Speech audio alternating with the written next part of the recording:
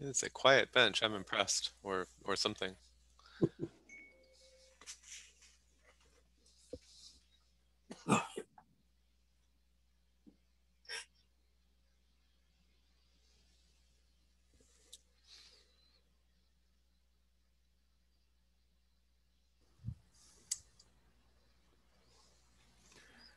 Good morning, good afternoon, good evening, all. Hey. All right. Ready to rock Hey, and roll. Charles. Good to be back on the Thursdays. It's been a while. Excuse me a moment.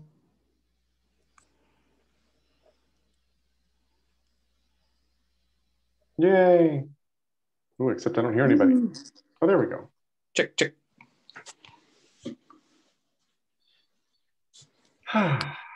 Hello, good morning, Hey. West Coast. I always think that's actually Mark sitting there, and I realize, oh no, wait, that's his avatar. Oh, look, he's not wearing a blanket after all. We can't hear you. You're muted. I still have about 3 layers of sweater and t-shirt. Really? Yeah. Well, spring has sprung in Portland, Oregon, that's for sure. No. Still humid here. It rained last night, probably. It was a good news. Good news. Rain. Some more rain, please. Yeah. One of the nice things about Portland, Oregon is that we're not in the drought zone. No, definitely not. Yeah.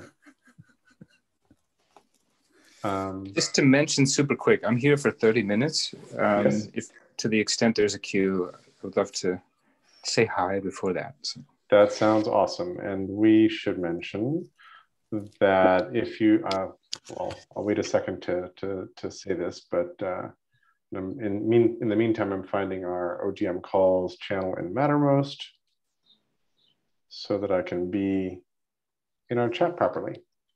And we should, oops, copy link. There we go.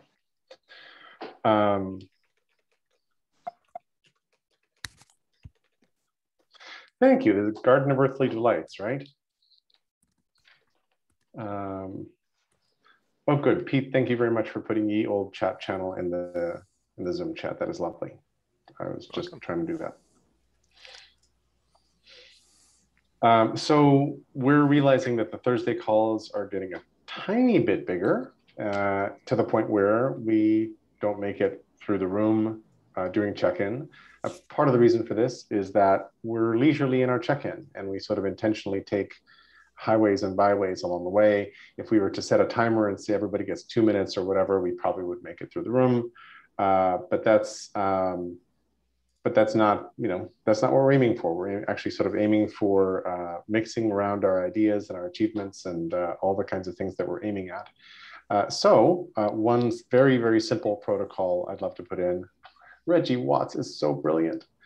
So Reggie Watts is the house band for one of the new late night talk shows. I'm forgetting which one. No way. He is. Damn, I'm gonna have to watch TV now. Really? He is the Doc Severinsen of one of the late night talk shows, and I've forgotten which one. That's crazy. Of course, probably only 2 people on this call remember Doc Severinsen. No, actually, probably 4 or 5 people on this call remember Doc Severinsen. Wow. Yeah. So thanks for that heads up. If you find that, then easy to find. The band leaders on all those shows are actually pretty cool now. Yeah, they've realized that music is an important component of everything, and it goes there. An aside on that, before I talk more about the protocol, we've been watching the PBS series The Black Church, which is 4 1-hours. It's actually 2 2-hour chunks that you can watch for free on YouTube, and I thought I was reasonably informed on things. No, not really. It's beautiful, and it goes way deep into the role of religion in the Black community and how it interacted with the rest of society. And it brings lots of people in, and it has an all-star cast of interviewees. It's really beautiful, so highly recommend it. Related to that, if you haven't seen it, check out Senator Warnock's freshman speech at the Senate yesterday. Oh, didn't even know about it. Thank you. Yeah, And apparently the freshman speech is a big deal. People say this is the best one they've heard in ages. And it's a man who's a preacher as well as an activist, as well as a senator. You know, he's got the pulpit at what used to be Martin Luther King's church. yeah, And to hear the Bethel. rhetoric and cadence of that discipline show up in a political discourse, the heart that it brings was remarkable. Nice second with this show, Jerry. If someone can find a link and put it in the chat, that would be fabulous. I'm pretty sure it's online. John, if you could mute your mic a little bit, that will help us. Perfect, thank you.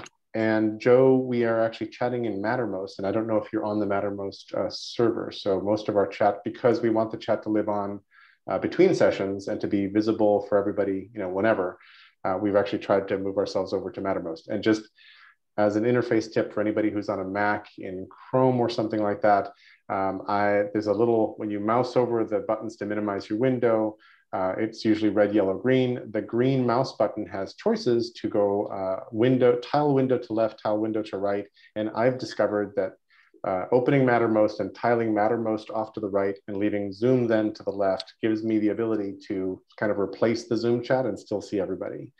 So if you want to try that out, I recommend it. What do you zoom over? So I'm basically in Mattermost, and then I mouse over the three little. Share your screen real quick, Jerry. Oh, good idea. Actually, if I share my screen, the Zoom won't show up. Oh yes, it should. Oh no, it won't. The Mattermost will. Let's try the Mattermost will, which is what matters most. Except it just blew over to the left and didn't. It just completely blew my arrangement. That's really great. Anyway, the buttons are these, George. Okay, got it.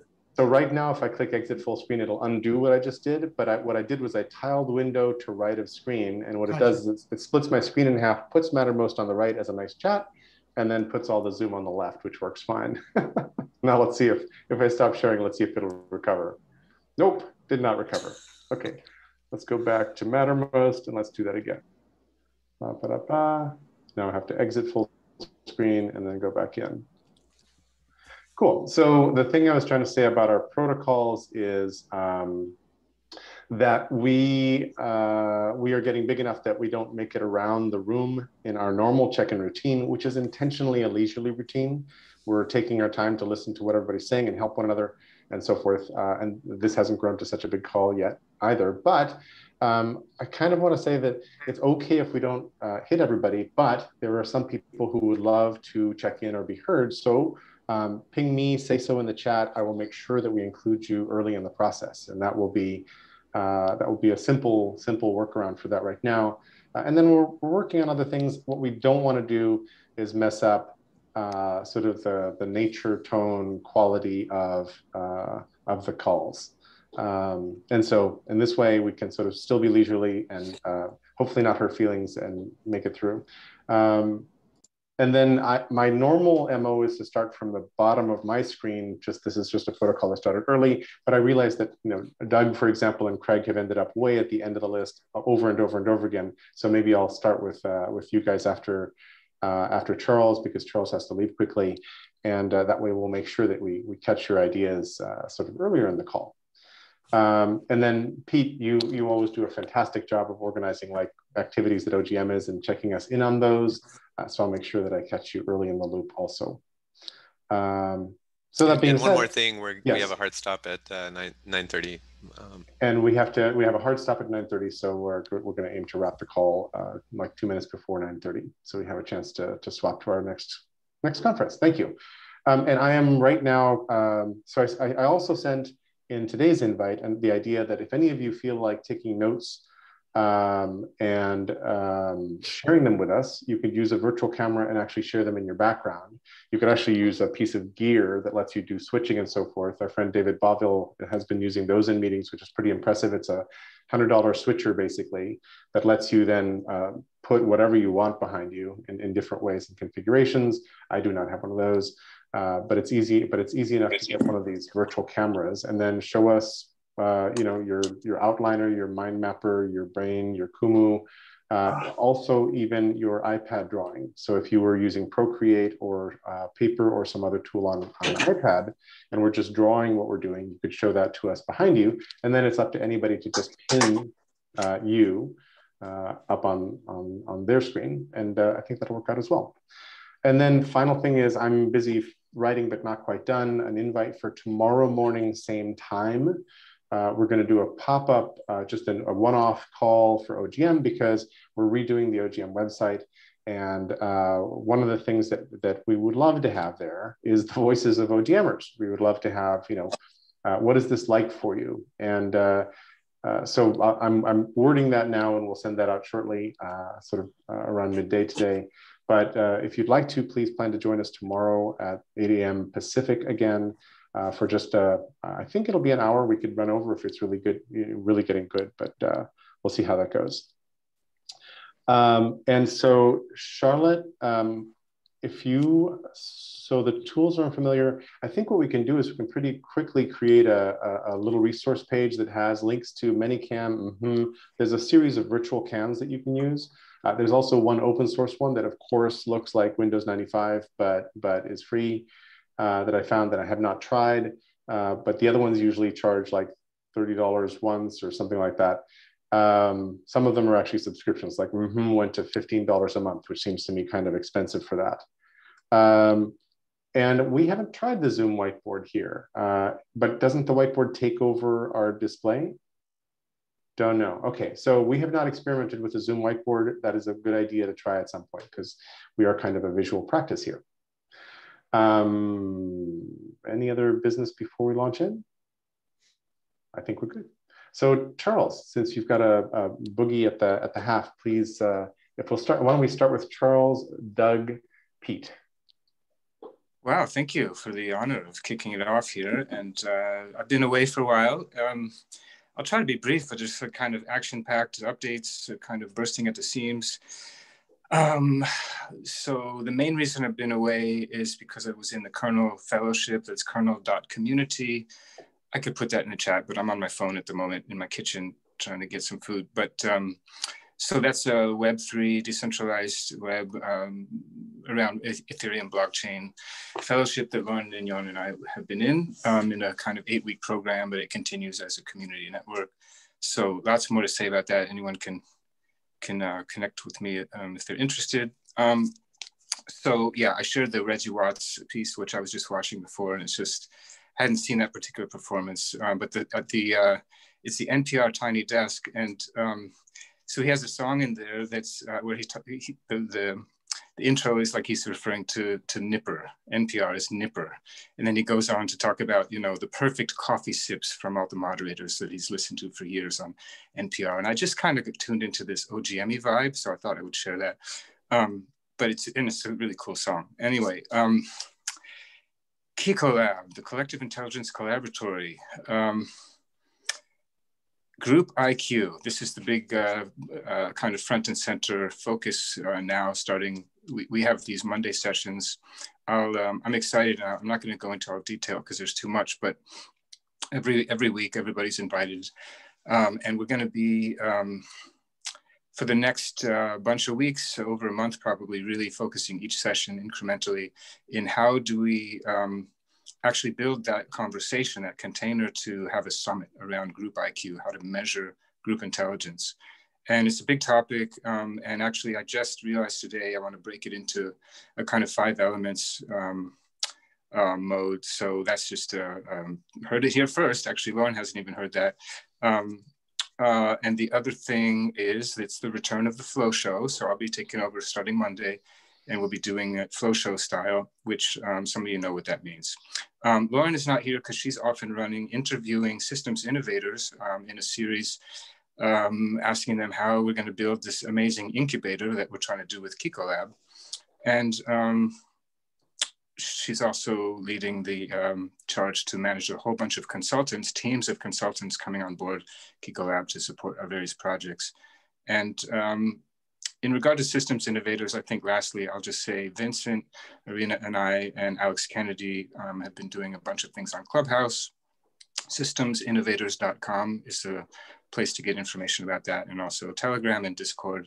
And I just have to give a shout out to Pete Kaminsky and Flotilla, and lots of things kicking off there. So thanks, everyone.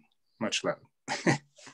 Well, thank you so much. And there's just, we have intersections with lovely initiatives like Ecolab, and lots of people from OGM have been showing up for Ecolab calls and vice versa. And then there's a lot of sort of cross-breeding and thinking and DNA swapping between our different groups and infrastructure building. And that feels really, really nice. I think it's very OGM-y. It's what we're aiming for. And when we talk about I just don't like the term onboarding. Onboarding feels like what you do to like bring a dog onto a ship in a crate or something. It's like, so introductions, dating. I don't know what the right word is. Allow me just to quickly chime in, because Please. Actually onboarding is super relevant. I mean, whether you like the term or not, we've done so before. Well, going back already almost 2 months, because of the aforementioned consultants, they're actually interns coming through various universities, but these are like highly trained, experienced grad students in all different sectors. And so we're calling them consultants, but essentially we had to like let them know what's up with Ecolab, which is not a simple thing, because as one of them put it sort of off the cuff, we're an abstract organization or abstract company, we're not even a company. So anyway, I digress. But onboarding, so there's some mural boards that Lauren has put marvelously together, really visually laying out the onboarding processes and protocols. Okay, that's it. Thanks. Awesome, Charles. I just put in the chat, maybe you're an abstract expressionist organization. There's some genre of abstraction. Awesome. So thank you very much. Let's go to Doug, then Pete, then Craig. Well, this, of course, is very strange going this early in the queue. Usually I fall off the end when I have so much to say. I'm feeling rather quiet this morning. 2 things on my mind. I'm involved with a group that thinks its mission is to reinvent government. And what they're working on right now is taking the new stimulus package, the whole 1.9 trillion, and saying as a system, feedback is missing. So what they're looking at is taking groups of people like Vista volunteers, maybe the people who did the census, and deputizing them as local feedback loops on how the whole spreading money around so widely is happening. Is it happening? What needs to happen? It's quite interesting because it's actually a plausible project and they have some leverage to maybe get it done.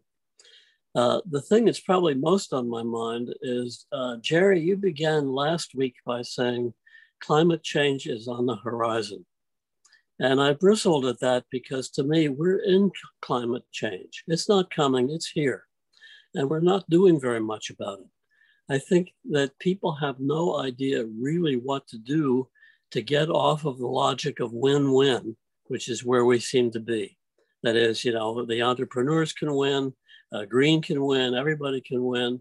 When the fact is, we've got to cut CO2 and there's no plan to cut it rapidly enough to make a significant difference. Without actually unemploying people or losing jobs or communities. So the conversation is not engaged with the strategic reality. And I don't know how to help it get there, but it's we've got to do better. 2 thoughts and then I'll open it to the floor. One I just forgot. Partly there's the alternatives for what to do are just sort of unclear to people. Like we're frozen in time because this is present. It's like it's already hit us. But I think people are frozen for what to do, and we're kind of not able to get into that conversation very easily. So I totally agree. Klaus, do you want to jump in? Yeah, I mean I totally agree with Doug's statements there.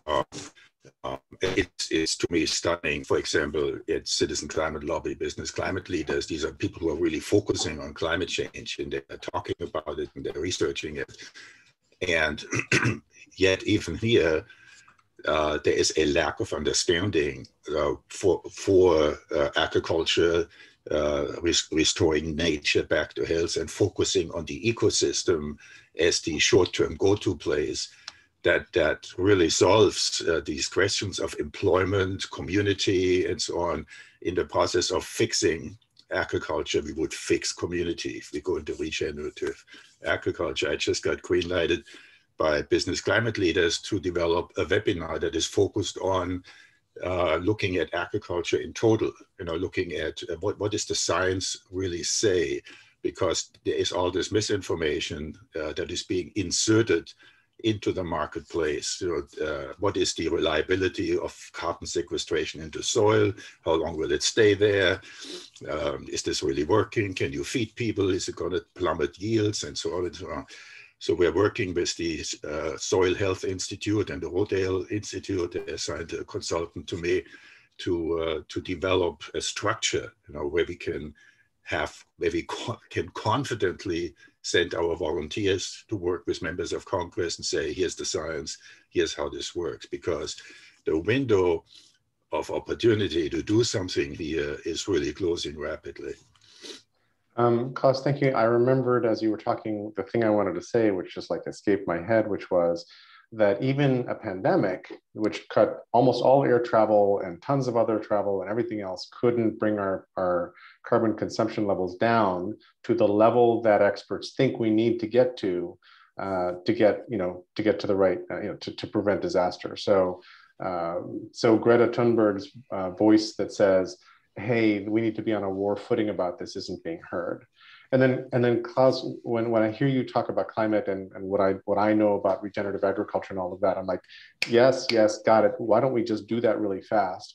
And then I just finished reading a thread this morning about sort of managing solar albedo and a whole bunch of other sorts of things as being the only and fastest and most important way to manage climate change. And I'm like, I'm not so sure about that one. I think that there's unintended consequences left, right, and center from that. And I would need to be convinced that that's the most important thing. And I've read a few things here and there. So just like any layperson who's sitting here staring at this and agrees that the problem is completely present is likely confused about what the alternatives look like. And I think one way we might be helpful is in expressing that dilemma and then showing what the alternatives might be and helping people who've got the best arguments to sort our way through some of those things and what to do. Well, I mean, last week it really hit me how the entire investment strategy, hedge funds and banks and so on are betting on solar, electric cars, and then sequestration strategies. There is now a general acceptance in the business community that sequestration has to be part of the game. All right, it's too late. It's already out there. It needs to come back down. But the ideas of how to do this are ridiculous, right? I mean, they're all untested technologies. We don't know what the side effects will be. Whereas you have nature ready to go, instantly scale up, right? But the disruptions to $1 trillion sector of the economy will be significant, right? And so there is this, how much time do we have to argue over this? And this is getting really intense. Exactly. Thank you, Gil. Yeah, Doug and Klaus, very provocative, and thank you for this. I'm struck, Jerry, that not only has the pandemic not brought the carbon emissions down, but it hasn't galvanized unified global action. Although it has actually much more than we, than it might have, but not as much as we had hoped. Getting vaccines as quickly as we did is remarkable, even though there's failures in distribution.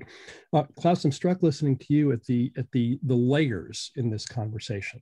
There's the stuff that is easy to do, technologically feasible, economic right now, which proceeds very quickly in some regions and doesn't in others. There are things that are complex and have much interdependencies, like you're talking about. There's the disinformation and noise in the system. There's also the entrenched economic interests. We know the fossil fuel industry needs to go away. That's a massive industry and massively subsidized, and there's enormous political power concentrated around it.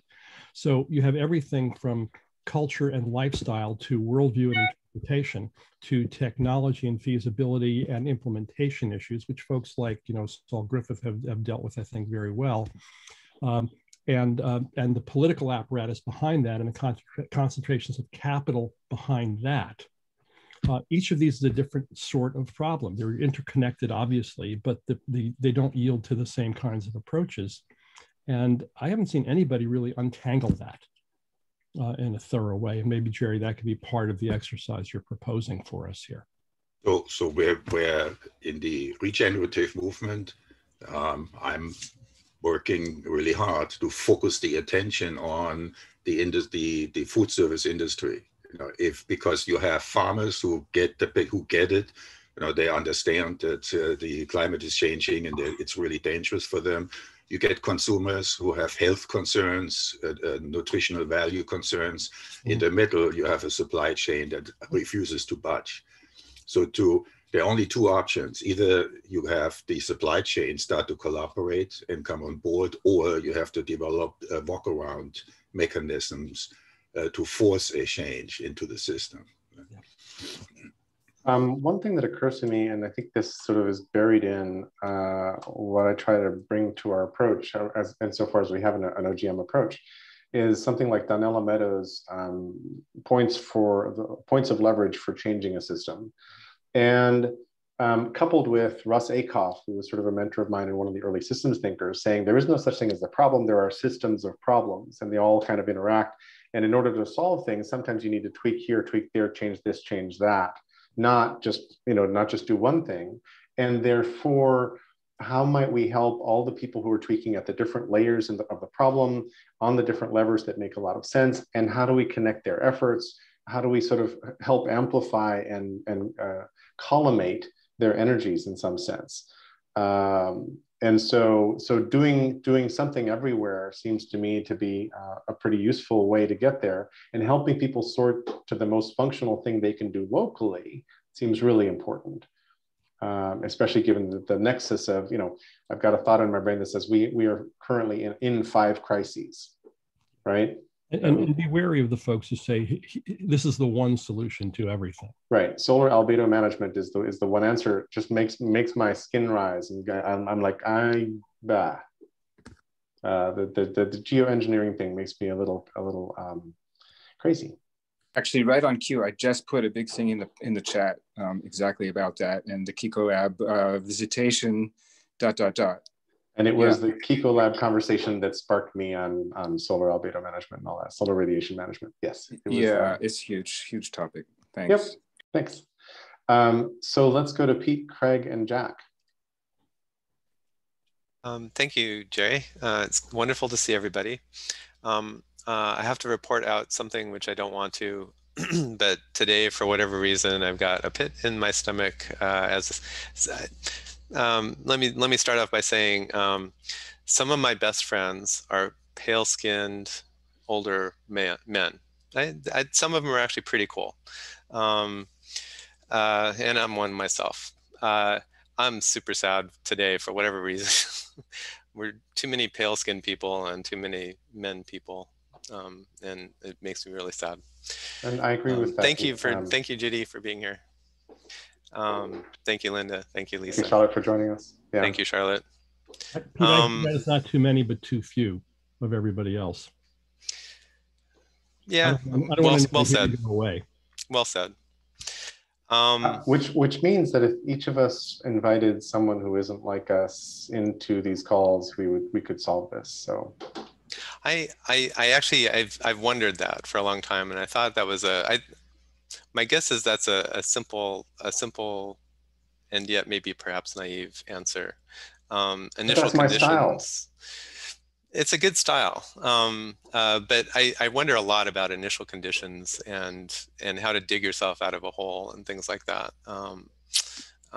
Especially when, despite our monoculturalness, we're actually doing some good work in the world, I think.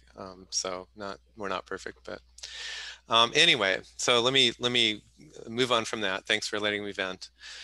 I just want to talk about a couple of things today. We are still in preview and planning mode, so this is almost too early to talk about on the call, except it's not quite. We had our first 2 OGM Wiki preview and planning calls this week, and they went pretty well. to kind of recap, you'll see this in the mailing list and on the forum and on the OJM Wiki channel if you want to join in Mattermost. We're super excited. We're super jazzed about the platform that we think we can build OGM Wiki on. So that's kind of where we've got the energy to work on an OGM Wiki. The platform is coming along. It's still clunky and hard to use and not very fun. Unless you start using it, and then it's super fun. But I don't want to kind of oversell where we are, but we are starting to talk about kind of, what we would use a wiki for, if we would use a wiki, and how that would work. So I'll keep having calls. I'll probably schedule 1 or 2 for next week sometime, send out an email again, and would love to have you. And don't feel like you're missing out if you don't feel like attending or can't make it or whatever. It's going to be a long process of kind of coming together into wiki mindset and an OGM wiki. So the other thing I wanted to mention is a few of us keep mentioning this on calls, but it's coalescing nicely, I think. Obviously, there's this wonderful OGM community, which has these fuzzy boundaries and is a community of attraction, is the way I think of it. So we don't have hard boundaries on the OGM community, and people kind of like participate peripherally, and sometimes, so we have coalescences of different kinds that do different things. Some of them are kind of within OGM, like Free Jerry's Brain. Some of them are next door, like CSC or Flotilla. Another concentration that we've got going and that we've been working on for months now, but another concentration that we've got going is what we're calling a stewardship team, stewardship council, something like that. There's actually a channel, OGM Stewards, I think, something like that. And kind of the output or the charter or the mission for that team is partly to help OGM be an amazing community, and partly to take a particular concentration and make it structured enough so that it can meet up with the rest of the world in a kind of legal and financial sense. So what if we had something that I'm going to use foundation as a word, that's maybe not the right word or the right name, but what if we had an OGM foundation that was a more structured thing that could meet up with other entities in a more formal way when that's needed, and maybe what if some of those entities were possibly partners in making the world a better place, possibly partners in finding financing for funding some of the things that we think that we could do as, a collective of collectives. So we're continuing to kind of focus that mission, and we're pretty far along. We feel good about it. If you're interested in more, want to know more, feel free to hop over to the Steward channel and chat with us. We normally don't bite, and we're normally reasonably friendly, and we'd be happy to have you. And so more news in the next, weeks and maybe just weeks, actually, weeks and months, maybe just weeks. We'll see. Thanks. Awesome, Pete. Thank you. That's great. Craig, Jack, Linda. Hello, everyone. Greetings. As always, it's absolutely super to be here. Always inspiring and relaxing too. Funnily enough, relaxing to discuss all these serious issues that we go to. As many of you will know by now, my main area of endeavor is social media and efforts to make it better. So I spend a lot of time reading about what's wrong with it, and far too little time in discussions about what it could be doing. And that's kind of the direction I'm trying to take my thought processes, my creativity. I'm trying to push it towards, away from so much of what we know of what's wrong with social media and what kind of harms it has done. There are so many. They go to the mental health of the population of the planet. It's absolutely awful, something that really needs to be addressed, which is why I'm so passionately involved in it. This week, I came up with a term which gives me a banner to promote, a banner to umbrella the effort. You can see I'm still thinking about all of this. And excited about it, which is cool. And the banner has come from my parallel interest in regenerative agriculture. I've come up with regenerative social media, which I absolutely love. So it's probably the same for everybody. If you Google regenerative social media, you get absolutely zilch. What you do get is pages about, or links to pages about regenerative medicine and the social media pages which are used to promote those services. So I believe I've actually coined this term, regenerative social media. So I'm just excited about that, and it starts to give me, to put form on these endeavors, which I'm trying to move forward with.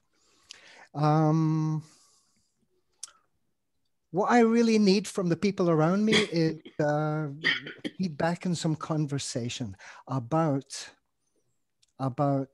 what is good with social media and how that could be better, and what is missing from social media, which social media would be better if it had. That kind of thing is all, these original ideas. I have a few, but I have only my one brain. So, but now you have multi-minds with you. So any suggestions anyone can come up with about what social media could be doing to heal itself and heal the emotional life of the people in the world, more than welcome. I have one tiny suggestion, which is an essay I mean to write. It's sort of open in a tab in my way too many tabs browser. And basically it tries to address the question I just put in the Mattermost chat, which is, what if Facebook had designed this platform for citizens instead of consumers? Yeah. How might Facebook have been different? What would the proper affordances be to support citizenship, citizenry, the needs of citizens to work together and collaborate, all those kinds of things, instead of the algorithms to maximize screen time and engagement and spin us into craziness, right, yeah. and spy on us and sell off our data and all those other good things that we've now seemed to normalize somehow. But maybe, are you on the Mattermost or the Discourse Forum? I'm on Mattermost. Maybe what we do is we find a good place for that conversation, so we can sort of participate asynchronously between our calls and see who shows up, yeah, and how we can help. That's actually sort of maybe one way. Anybody else with a thought? I think that we're all like in the middle or submerged in the media, and so the idea of making it better sounds really appealing to me. We're busy swimming in this. Yeah, there is a large and very active global community of tech people, sociologists, psychologists, teachers, educators, all kinds of knowledgeable people who are very, very concerned about the harms of social media. And there's a lot of talk and discussion about what it shouldn't be doing, but not so very much about what it should be doing. And that's where I want to take it. Thank you. It strikes me, Jerry, that you actually said that last week. You posed that question last week. What if Facebook had been designed as a platform for citizens instead of consumers? You did. And that has fallen through the cracks on my desk. I'll tell you what I'll try to do. I'll try to keep this promise. I'm going to make a note of that. I'm pulling it out of Mattermost now. And I'll think about it myself and put some specific effort into answering that question. That sounds lovely. Thank you. And Joe, did you want to jump in? And I think Leo also? To some extent, yeah, I just wanted to raise my hand for Leo, actually. Oh, good. Yeah, but yeah, this is, I think, the second time in a year that I've been on. I think it's the first time ever that Leo's been on. So I just thought it'd be good to acknowledge that. But yeah, over to Leo. We had a great conversation in the podcast also. So this is more changing the topic, but it had a little bit of a link with the regenerative social media, like maybe the stuff we were talking about in our after party after our podcast session was regenerative social media just by any other name. And we were also excited. We stayed for hours talking about it. But yeah, maybe over to Leo. Awesome, thank you, Leo. Yeah, sure. Can you confirm that you can hear me properly, because I did switch from being on a train to being here at my flat. So can you hear me loud and clear? You look like you're the host of a radio show. You're coming through 5 by 5, as the radio people say. Thank you. So hi everyone. Sorry for making it late to the meeting today, but I was invited by Jerry and Jeff based on our interaction last Friday. So my name is Leo Vivier. I'm a software engineer, I suppose. It's the exercise of presenting myself is always a little weird because it feels like it has evolved quite a lot in the last 3 to 4 years or so. But I'm based in France, and occasionally I am French, and you will sometimes hear me speak French, although you might not realize that it's actually me talking. I'm working mostly in free software development. Right now I'm working with a contract for the French government, but on the side, and what is of interest to all of you here, is that I work on a free software implementation of the Rome research paradigm. And the software is called OrgRome. It is based within Emacs on stuff like org mode and other fancy tools you might have heard about. And I've been working on the project for a year. Based on the exchange that I've had with Jerry and Jeff, there seems to be plenty of overlap. Oh, sorry. Did I say Jeff? I mean Pete. Sorry. And we had plenty of overlap between what I wanted to do with my software, what everyone else wanted to do with their software. And we thought it would be interesting for me to join you, since this seems to be a conglomerate of people interested in very nebulous but yet related topics. So I'm glad to be here. And if you have any question for the presentation, I suggest you ask them now. And then I'll move on to a question on social medias, because I think I might have some insight on this. Sounds great, please. So any question regarding to what I'm doing? I'm not sure if I'm making a cogent job of presenting myself. I'm not trained enough for this yet. I think you did great. I put a link to You in My Brain in the chat so people can follow that and see more context. And I just realized that you weren't connected to OrgRome, so I'm trying to explain OrgRome in the chat. Anybody else have thoughts or questions? I think we're good. I think we sort of get to know each other through the conversations about topics. So go ahead and jump in about social media if you want. Yeah, so I think the idea of social media is very interesting to me because within the Emacs ecosystem, I would say, I tend to be focused on community and how to foster such a sense within the community. I am one of the organizers of the Emacs conference, which happened last edition in November, and we have a proximity to the community. We're trying to see how do we develop relationship between users, but also how do we develop relationship between developers and users, developers to developers, developers to community people, et cetera, all the possible permutations you can think of.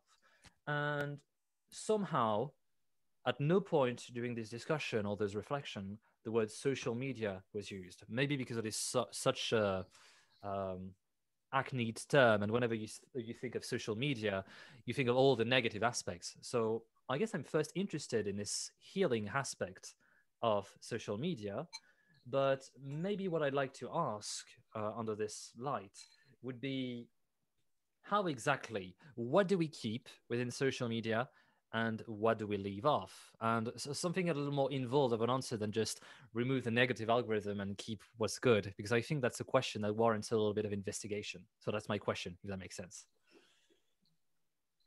Please, anybody want to take a swing? Or Craig? That is my question too. That is my question too. What do we keep? I think we keep what we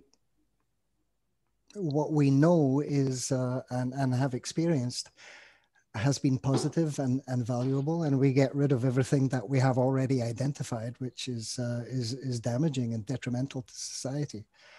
I would like to see a as I wrote something yesterday, can I just, I thought this was, I felt good about writing it. So let me just read it off quickly. Would be a positive would be a proliferation, excuse me, of social apps and websites which promote the positive, the factual, the educational, the intelligent, which promotes the value of critical thinking, which attracts millions of people into discussions and debates, raises the collective appreciation of healthy and sustainable social, industrial, and commercial solutions, and which reduces the dismayingly widespread tendency towards the egotistical, the narcissistic, the dismissive, the combative, and the downright ignorant. So you just want to change human nature. Yeah, really. Yeah. Well, that would be nice too, but perhaps too high a goal and well out with the scope, outside the scope of what I'm attempting to do. To stop social media being so negative and destructive is one side of the equation, and the other side is to regenerate social media such that it becomes positive. Mm-hmm. Okay, if I may just have a quick question on this. Go ahead, Leo. Just bouncing back on what you've said. Obviously, when social media was designed, now, it might have not been done in such an eloquent rant as you did right now, but I'm pretty sure the objectives were as noble at the start. So I think the question then becomes, if we have an example of something that went wrong, and something that, you know, colonized all of our lives, and especially our children's life, well, maybe not me, I'm a little young, but your children, what are the checks that we need to implement so that the new system that we develop does not end up being corrupted in the same way as the former one, if that makes sense? And we have a lot of hands up. And also, I just want to say that we are unlikely to solve this problem in this discussion. So I just want to go lightly over the topic. And then actually what I can do is collect up the people with interest, Craig, and hand them off to you to host a conversation of your own and so forth. So yeah, super. Yeah, thank you. So let's go. If you can drop in, Vincent, you had your hand up. Then Doug, then George, and John. Sorry, you in the two. Go ahead. Yeah, thanks, Jerry. Yeah, the question that came into my head when Leo and Craig, you were speaking is, are we a reflection of our social media, or is our social media a reflection of us? And I think that's an interesting thing where some people are like, oh, like people are just like, you know, how people are on Facebook is just a reflection of human nature versus the system actually affects how we behave enough. I think it's both. And I also have been thinking about like seeing my friends that are deleting Facebook and asking myself, why don't I delete Facebook? And it's because there is a lot of utility to it that for me overweighs the negative, including knowing what's going on with those you care about, being connected to opportunities that you otherwise would not have if you were not on social media, and also occasionally to sort of solve boredom. But like, so there are some main kind of reasons I feel like people don't delete Facebook or other apps because of the negatives. And maybe we just need to have more like focused services that can kind of meet those needs. And maybe those things that meet boredom or meet connecting people to opportunities are not even social media. But I think we need to figure out how to replace the positive before we can get rid of the negative. Thanks, Vincent. I had George, Doug, John, and then we'll go back to our queue. I think it's largely a matter of how social media is used. It's so flexible. It's so flexible that, you know, in 2008, when I wrote my book on word of mouth, I spent a month, because the social media had just been invented, on social media. And it was the worst month of my life. And I never really went back to it till about 8 or 9 months ago when I reactivated my participation in Twitter. And it was also awful, but there was enough good people in there that what I learned to do is curate my feed and drop the political stuff and use lists to drop people into lists and then unfollow them. Anyway, through a lot of curating and careful selection, it became a completely different thing. I've got only really intelligent people who are constructive, and it's just a wonderful feed. And I've just eliminated, I've got one, for instance, called platitudes. And everybody who spouts platitudes, you get about 2 or 3 platitudes with me. You know, by your 3rd platitude, you're on my platitude list, because I don't want to eliminate people. That doesn't feel right. So I put them on the platitude list, and then I unfollow them. And then I never look at the platitude list unless I want to write a humorous tweet about platitudes. Then, boy, do I have a collection of platitudes. So with careful, my point is, I think I've already made that you know, Facebook and Twitter and all these things can be used very constructively. There are some wonderful people, and many of you people are on Twitter. There are some wonderful people who are enormously constructive, very supportive with DMs and behind the scenes and getting onto Zoom calls and all that.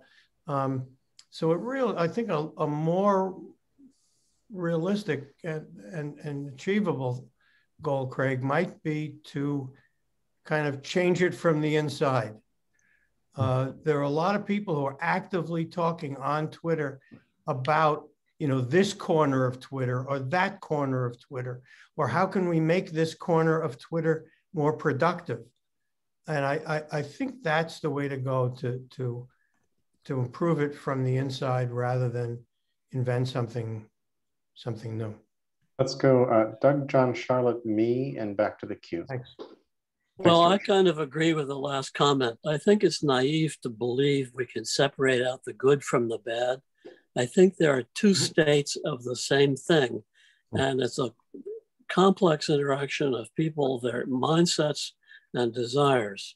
And it's going to be a social evolution, not a technical fix. Yep. Thank you. And I missed, Mark is also in the queue. I missed him gesturing for attention. So let's go John, Charlotte, Mark, then me. Go ahead, John. Okay, thank you. This is just quick and dirty, sloppy idea, but it's an idea.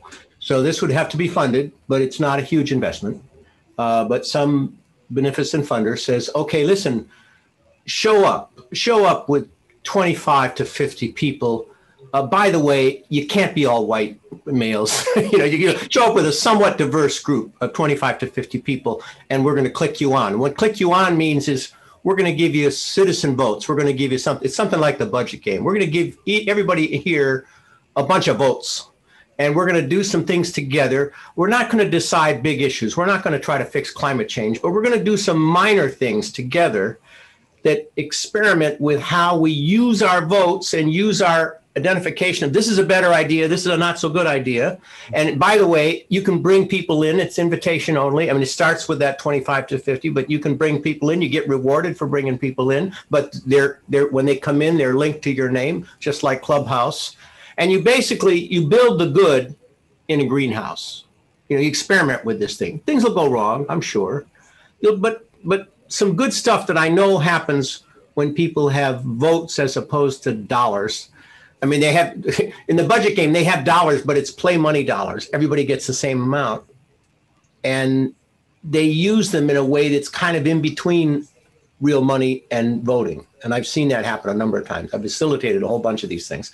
So you run something like that, you get it going. If you get a few tribes that are diverse, that have grown up learning how to make increasingly complex decisions, using votes, using identification of this is a better idea.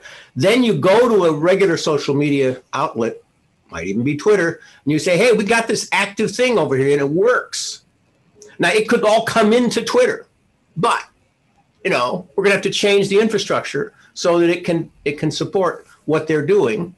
And have to have everybody do this, but it's got to like, this is the greenhouse. You want to come into the greenhouse. This is how it works. And you'll receive some votes when you come in. But these are the rules you're signing up for when you come in. It's just an idea. I know it's, I could knock this idea down myself if I needed to, but I just want to put it into the queue and, help generate other ideas. And by the way, this can count as my check-in, because the other stuff I'm doing is it's all private. It's writing and helping people and, nice, but that's all I need to say about it in terms of a check-in. So thank you very much. If anybody wants to follow up on variations on the budget game as social media, please contact me. I'd be happy to work on that.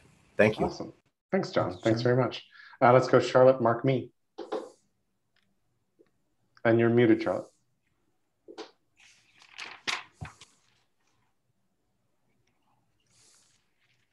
Now you're unmuted. Perfect.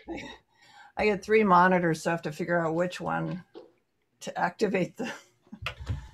I'm Charlotte Pierce, and I've been involved with the Peeragogy Project since one of Howard Rheingold's courses I took online, and I have no idea how I found it, but somewhere. I think I was looking up the well, because way back in the 70s or something, there was the well. Do people remember that? I don't think it goes back to the 70s, but or 80s. Yeah, 80s. It goes back to early PC days. It was a dial-up system that ran picospan, and my first email ID was spiff@well. And I was trying to remember my first well thing, and I couldn't. I don't know where to find it. I said, Howard, can you just find it for me? But I mean, the well's still out there. I guess it's, costs quite a bit to join or something now, but I don't know. So we got together with the Peeragogy group. We started right away, I think in 2012, didn't we, Joe? Doing live video conferencing on Google Hangouts. And I think that's what really brought us together. And that's why I like this forum. It brought people from a lot of different places, walks of life and cultures. We had people from Sri Lanka and Mexico, Ecuador. We had, so I don't know what my point is, but I like this, and I'm just trying to help make that project go forward and define some of the patterns that are relevant to people's enterprises and projects, make it more practical and connect it with, because I think silos are like the thing that will bring us all down. Erik Erikson had this concept called pseudo-speciation, and we get into these ideas that we're, there's another species that we're at war with out there, and I don't think we're going to survive that way. So that's about it. I publish books. I do 3.5 podcasts, including the Peeragogy in Action podcast. And we'd love to kind of cycle through all your projects in that podcast eventually. I think that would be a good source of topics. That'd be awesome. And you and Joe just hosted Pete and me in a lovely podcast, which is online. Mm-hmm. And let me submit to Craig that the Peeragogy work is probably going to offer you lots and lots of resources. And also, there's the Wise Democracy Pattern Language from Tom Atlee and lots of contributors. There is the Liberating Structures work from Nancy White and lots of contributors. And I think each of these has created a body of work about how to make citizens more like, how to make us more like citizens and collaborators than consumers and couch potatoes. So if you're on a quest for how do we make us smarter while using these tools, because all of these are tool-wise approaches, I think those would be really, really terrific things to get smart on. Sorry. Go ahead, Charlotte. Oh, I've brought those concepts in that way of working into my other publishing enterprise, So now I just work with authors as partners, and it gets messy, and people get you know, uppity about stuff, and they don't want to do this or that without getting paid. And but it's so rewarding. I don't even want to do it without having a collaboration, because I feel like my brain is being extended. You know? Love that. Thank you. Mark? Yes, nice to see. And you're holding the child for ransom behind you, it seems like. Go ahead. Well, you were complaining about just having white people on the call, so thank you. Yeah. Yeah, and it's apropos also because that's what I've been doing for the last 8 years, is to work with indigenous communities, mostly in the Amazon, and my activities went kind of a stop. I mean, actually, my traveling there went to a stop when COVID started. The amazing thing that happened with COVID is a return for a lot of tribes in the Amazon to traditional medicines. It was a big thing. And what I have observed is in countries where indigenous tribes are protected, like Ecuador, the death rate was very low compared to countries where they are under assault, like in Brazil. So the last year has been very particular because of the lack of traveling. And so one of 2 topics that I've taken and brought to my indigenous friends through lots of conversation online is 2 of the topics that have been touched upon today. One is renewable energies. The other one is, although not touched directly, but is this attempt to put about 30% of Earth into some kind of conservation scheme. And what I want to say about this is for the Green New Deal, if we look at the Green New Deal at a planetary level, I will call it, you know, based on this great movie, There Will Be Blood. We again, you know, we look at things in a very short term views, and the problem with this Green New Deal is if the source of energy is renewable, the technology that we are using to harness it is not. It's still based on extractive industries, and that's going to be. It has already happened in Bolivia, but it's going to be put much more stress on indigenous communities. The same way as putting 30% of planet Earth into this conservation scheme, where the attempt is really to capitalize on nature, so-called natural services.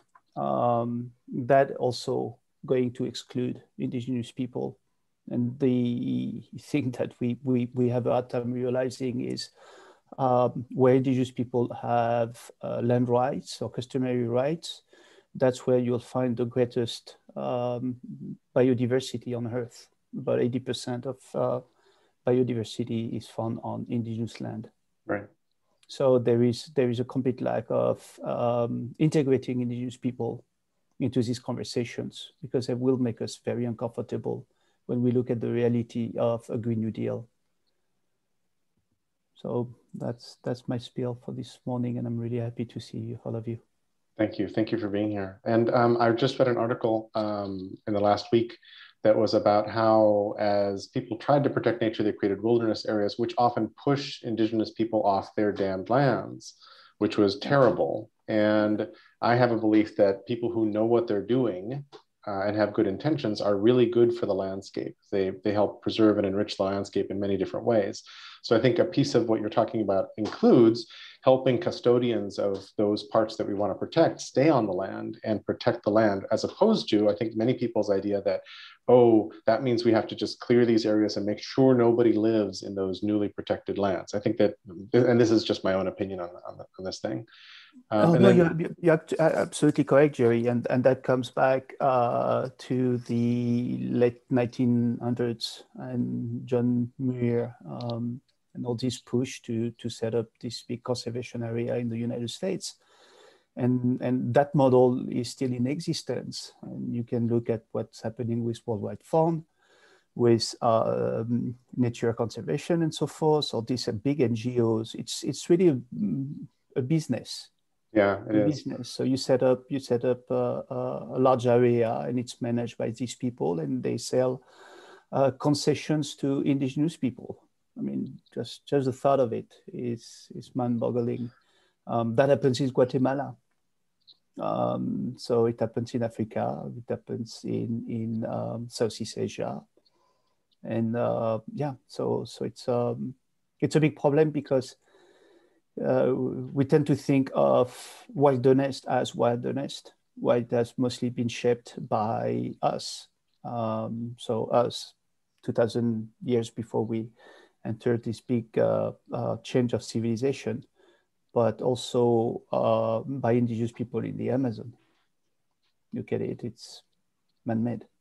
It's lovely, yes. And there's a whole long history of that I can point to. Before I go to class, one more thing I wanted to add in, which is a friend of ours, Enrique Sala, has a proposal to take 50% of the ocean and make it a marine preserve. In which case, for me, this sort of people don't live sort of in those parts of the ocean. But right now, if you look at a map of marine preserves, they're just little slices here and there. Absolutely. And if we actually manage to keep people from fishing 50% of the ocean, the fish abundance would lead to like crazy. Like, you know, there'd be plenty of fish in the other areas to fish out. It's just a matter of how do you control those commons in a reliable way. But if fish knew that they could go over to like quadrant A4 and not be hunted down, and like, I don't know about Bob, he keeps going into quadrant C6 and like they're fishing there. But something like that I think would help a lot. Sorry, over to you, Klaus. Yeah, what Mark is saying, George Monbiot is one advocate for rewilding.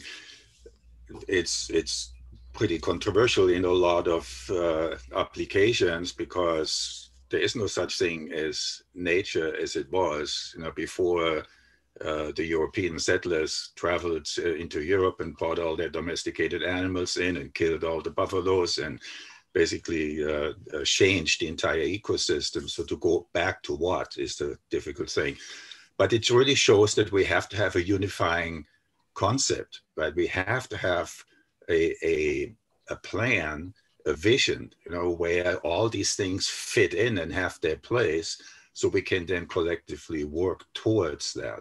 And to me, that's the big thing missing, is there is no common vision as to what this final system really looks like in total, because it has to feed, you know, steering onto 10 billion people. It has to be done in a sustainable way. And it has to be, we still have to protect nature and the diversity of the natural world. So those are big things that really require a consolidated discussion. I mean, a consolidating discussion. Yeah, and your group and what I'm doing, we have a lot in common. I'm quite, present or active a little bit on the Soil for Climate on Facebook.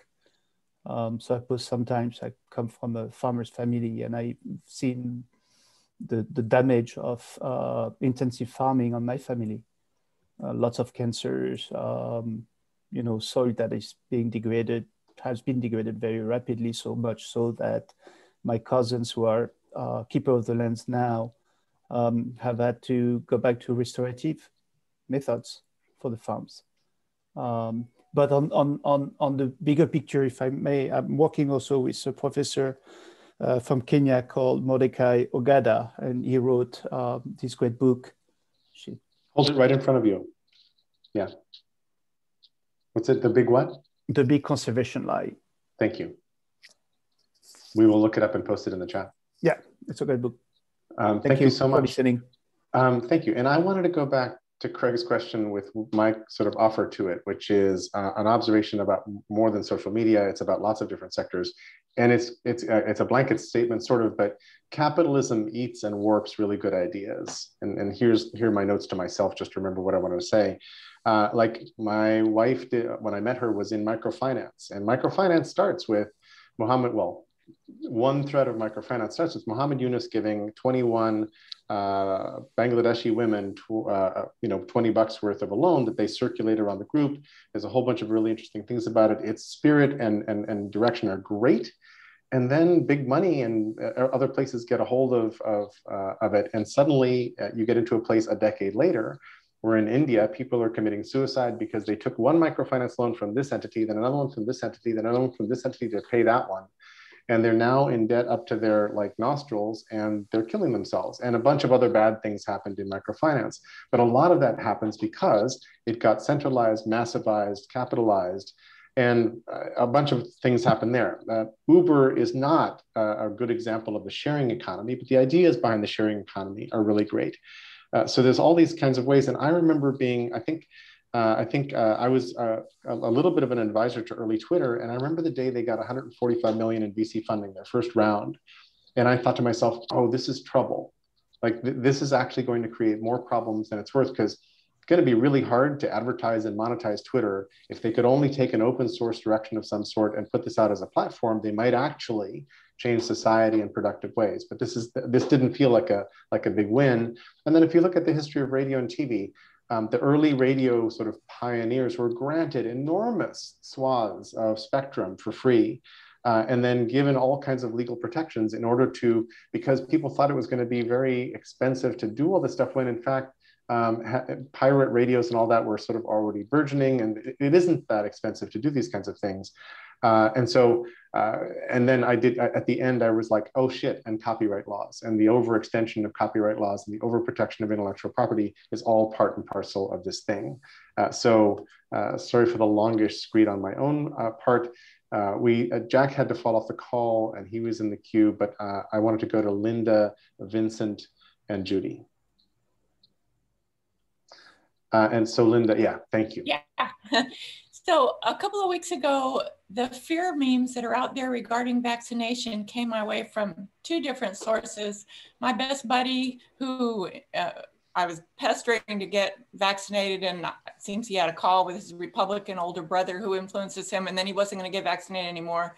And a naturopath, very lefty naturopath, who we got an email from, and I'm going to put the file in the chat. Sorry, I don't know how to do Mattermost. That's okay, we'll copy and paste. Thanks, Linda. You've tried really hard to get on Mattermost, and I really appreciate that. There we go. So I wrote, Jerry, will that open? Let's find out. It should be fine. It's in Pages, so it's not really a normal doc. Pete, can we translate Pages? Yeah, I'll do it. Thank you so much, Pete.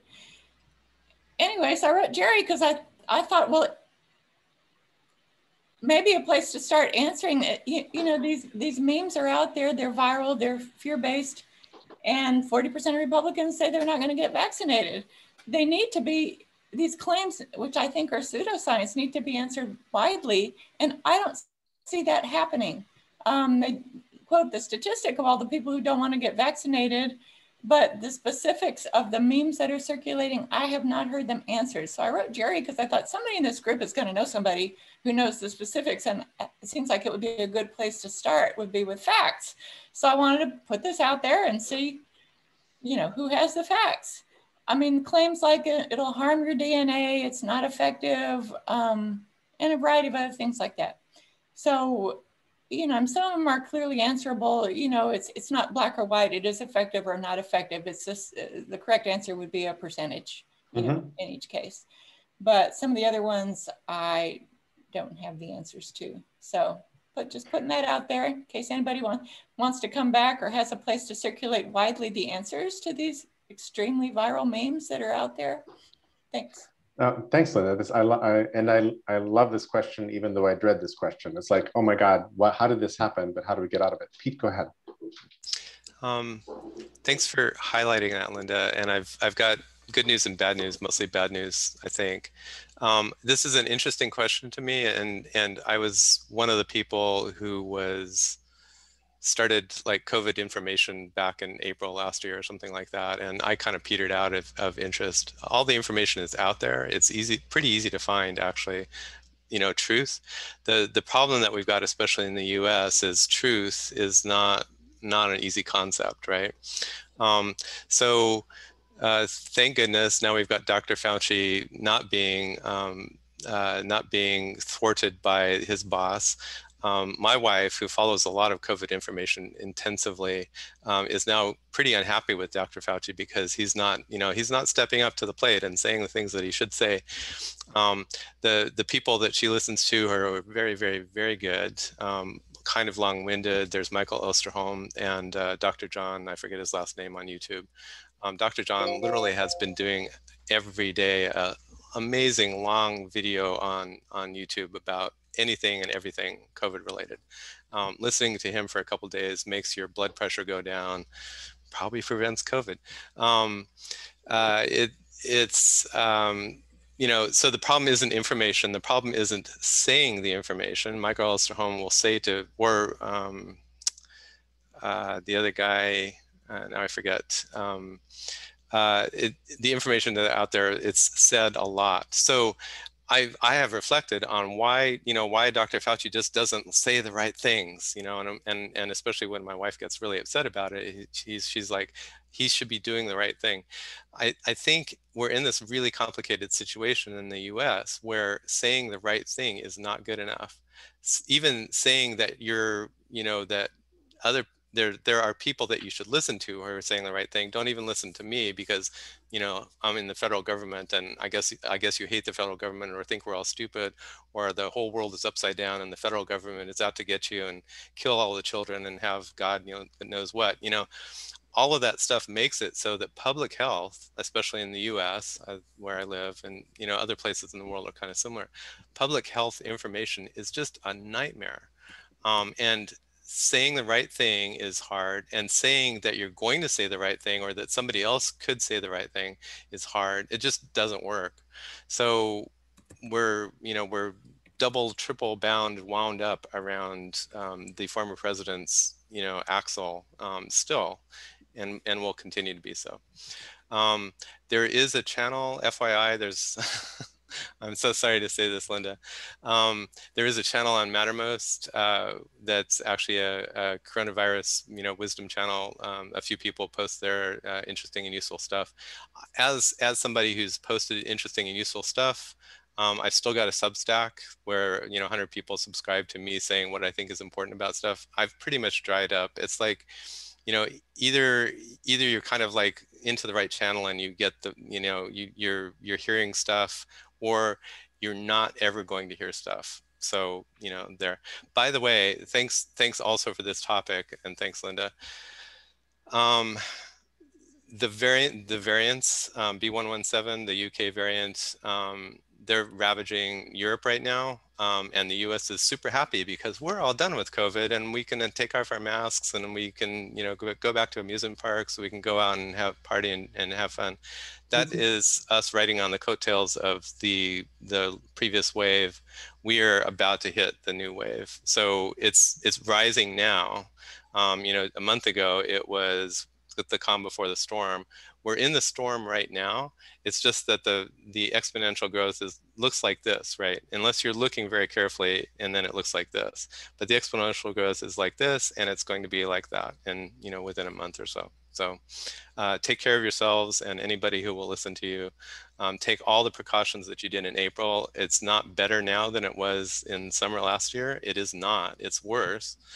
It's just that we've gotten fatigued, and the country as a collective, and surprisingly enough, like even the political infrastructure can't bring itself to coordinate the fact that this is the time that we really need to be vigilant. It's too hard, literally too hard to do that in the public sphere in the US. It's amazing.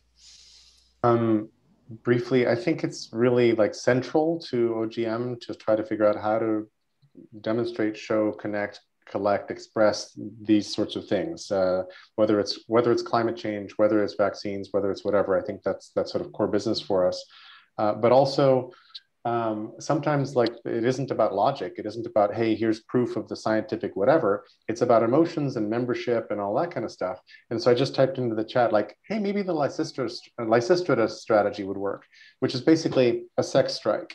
It worked in Liberia. There's a nice documentary about the sex strike in Liberia where there were warring factions, and the women basically said, y'all don't find peace. There's no sex for anybody. And apparently they're pretty unified on this, and it worked. And sex doesn't have to be women against men. It can be any side.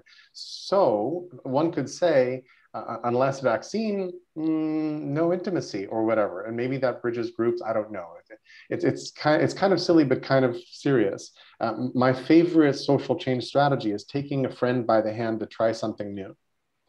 And so if we have friends who will take us in to just, hey, I've got a double date for vaccination set up on Tuesday, let's go do it perhaps. Maybe that does it, don't know. But maybe there are social hacks, and maybe this goes back to social platforms as well, that can help us bridge some of these gaps, because just trying to make our way through the logic ignores the fact that most of these people are at the far side, or many of these people, surprisingly many, are at the far side of the spectrum Pete was describing, which is like, the government is out to get me, they're going to chip me, nobody's trustworthy, everybody's lying, et cetera, et cetera. And that's a desperate place that we've sort of gotten ourselves into. Linda, did you want to jump back in? Okay. I'm done. Cool. Mark? Yeah, I also want to, when we say that, get to also keep in mind that if people don't trust the government, it's not just because there are fake news or because we had Donald Trump for 4 years. It's also because a lot of people feel that the government has let them down. Yeah, and in many ways it has. I mean, it's really interesting, right? It totally has. We're running out of time. A couple of us have to bolt in about 7 or 8 minutes, but let's go Vincent, Judy, Joe, and see how far we get. Thanks, Jerry. I'll try to be quick. So I am finding the new energy to jumping back into the shared calendar project, hopefully with some others now. And if anyone else is interested in joining, shoot us a message in the Mattermost. I don't know if we have a channel, but the main issue, the Flotilla channel. And the main issue that we were having before was with reoccurring events syncing up with the calendar. And so hopefully within the week, we'll have that fixed and have some updates by next week. Also in terms of Flotilla, and particularly with the project that I've been stewarding, Catalyst, I've been making some really good progress on people and project profiles, which can be used across communities, and also hopefully for the COP climate event to start to kind of map out different climate projects and how people can get involved. And so the kind of like last 2 points I have in regards to this last conversation, I just wanted to bring in the term precautionary principle, which is approach to innovations with a potential for causing harm when our knowledge is kind of lacking.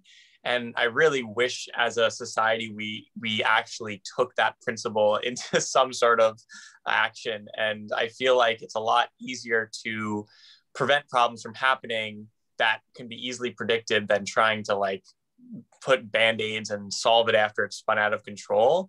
And like where is the Department of Precautionary Principles in our government, right? Like I feel like that's the entire purpose of government, and yet I feel like it's a principle that's not even like vaguely acted on.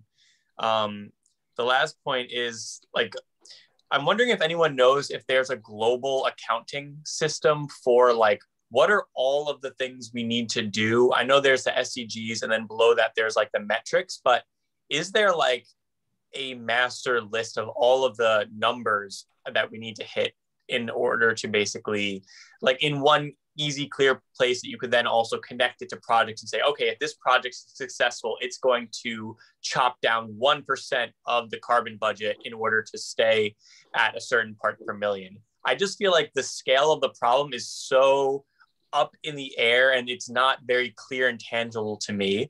And it's something that I feel like has very hard fixed constraints. Like our planet is deterministic. We have some like constraints there in some ways. But yeah, I'm wondering if anyone has information about that. Vincent, I'm done speaking. Thanks, everyone. Thanks, Vincent. Go ahead, Pete. Welcome, Ray, and thank you for joining us. We'll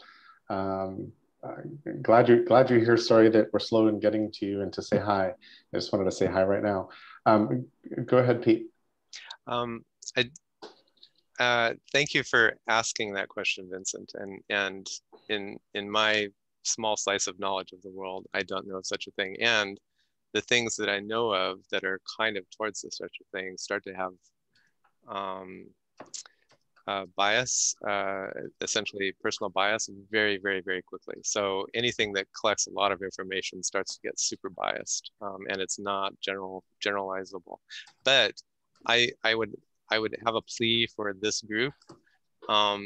Most people, if they ask the question, can we track all the things? I would say, yeah, whatever, you know, you don't know what you're talking about. You've just grasped boiling the ocean problem. If anybody can solve this in the world, it's Vincent.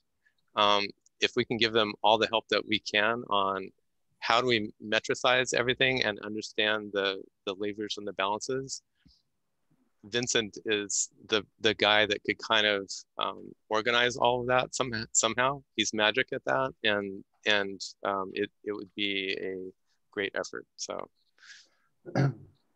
love that. And a friend of mine, Andy, this is off track for what you're saying, Vincent, but in the long run, it's absolutely not. A friend of mine, Andy Maffei, inspired by a different guy who was slightly, I don't know where, but had looked at bookkeeping. And most companies are keeping 3 or 4 kinds of books and different sets of books. They've got sort of their tax books, they've got their manufacturing books, they've got the material that they're tracking, they're doing all these, and they don't really tie together.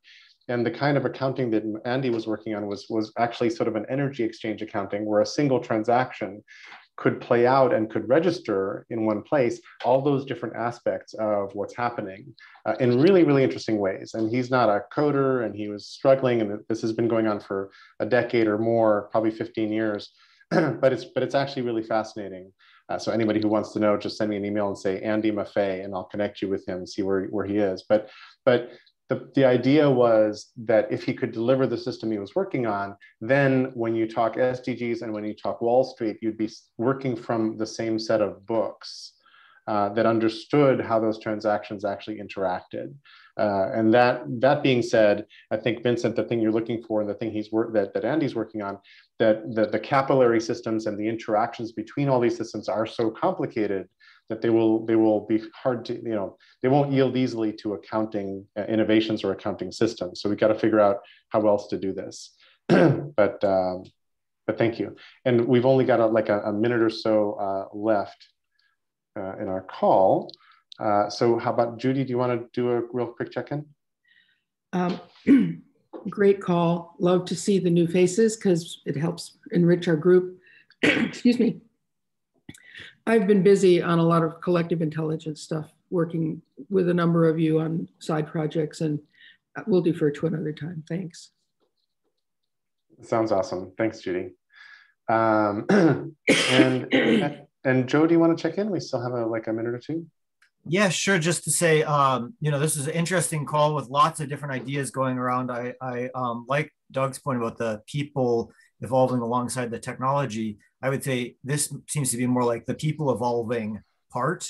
And I hope that we can follow up more about the technology evolving part, perhaps in a different call. But I think, yeah, there was a lot of excitement from me and Leo. I don't know that we had an after party because we were too tired, but we did carry on the discussion the next day. So I just wanted to mention that excitement, whether that happens sort of on your side as part of CSC or on our side. I should tag in that we have a Discord where we're on there all the time. And so there's another place where people who want to engage probably more on the technical side could find me and Leo regularly. And then, yes, as Charlotte said, a plug for Pedagogy later today and kind of ongoing as and when there's time. So it's a bit vague, but yeah, just summary, interested in following up on the technical sides of these things. Well, thank you. Ray, would you like to take a second and just introduce yourself? And I think it's fun that you found your way here. I'm glad you liked the conversation. I'm curious how things connected. Yeah. It might be Eric Willikens if he's in this group. Yeah, he's just not on this call, but he's in this group. Right. Okay. Now it all makes sense, because I was expecting a call with him, and then suddenly this interesting conversation. Oh.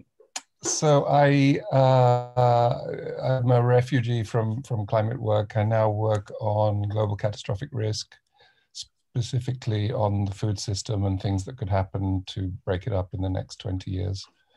So we look at ways to recover food supplies, quite pragmatic and connected to the effective altruism movement. We have a lot of volunteers from there. So we've got a 501c3 and we're setting up in the UK. I'm calling from Oxford, although I'm often in South Asia. And I've also been pretty involved with nonviolent communication. Brilliant. We have so many overlaps with the work we do, and some areas that we're not talking enough about. So I'm really thrilled you found us, by mistake even. Well, nuclear is still an issue, and volcanoes will definitely happen. So those are the ones that I like. The volcanic example because we've got good research in the UK, and volcanologists really love volcanoes. Exactly. What's not to love? We have to fold the call. It's been lovely. Thank you all for being here. Show up tomorrow at 8. I'm going to send the invite a little later today, but book 8 a.m. tomorrow if you'd like to talk about what OGM is and like do the blind men and the elephant exercise, and see you then. Thanks, everybody.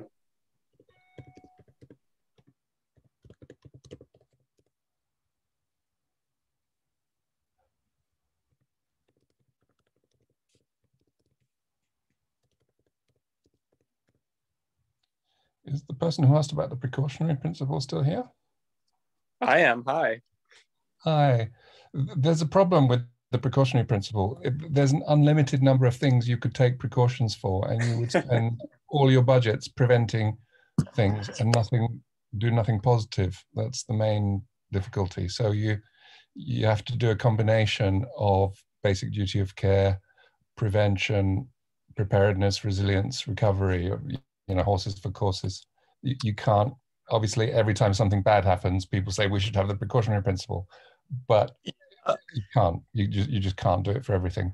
So you can do it for volcanoes, which makes more sense than doing it for comets, because comets are vanishingly rare, and there's not much you could do anyway. Whereas there's quite a bit you can do for volcanic preparedness. I agree. I think, there's definitely a balance. And I think we are way on one side of that balance at the moment. But in terms of the precaution... With viruses, obviously, I mean, when you look at what's been spent on dealing with the pandemic, it's blindingly obvious to everyone that early monitoring and lockdown would have been ideal. Yeah, exactly. So I think... I just feel like it's something that, like when I learned it in school, I was like, this seems so obvious. And yet it seems like just a concept that doesn't even like permeate through the kind of like culture of like obviously we should prevent problems instead of trying to solve them when it's too late. And so there's like the cultural argument for it. It does if you concentrate on the physical and biological sciences. But if you do the humanities and the politics and the communication and the prioritization and the economics, it starts to look a bit different of what's the most worth thing, what's the thing we should do first becomes the question rather than what's worth doing, because everything's worth doing. Yeah, I think the one thing that I've been thinking about lately, so I was listening to a Daniel Schmachtenberger talk, and he was talking about how with like progress of innovation, technological innovation, most technological innovations end up creating more that solve a problem, end up creating more problems, right? So like the car solved transportation problem, but it causes other like 3 or 4 other problems. And when you have basically, like, I don't think that I agree with him that I don't think that can go on. Like we cannot continue to progress at the same rate technologically.